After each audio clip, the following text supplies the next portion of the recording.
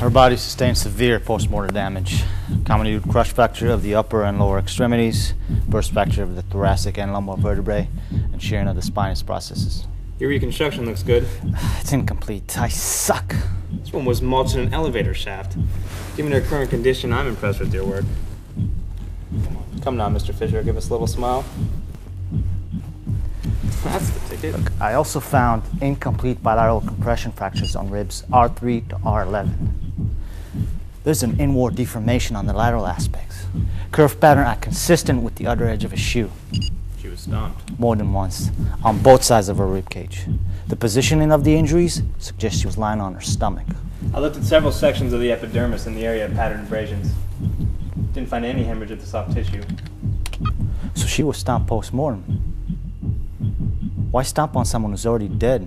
Good question. Got another one for you. You figured out cause of death yet? Told you, man, I suck. Well, buck up, Fisher. You give me cause of death and I give you a Kierkegaard t-shirt.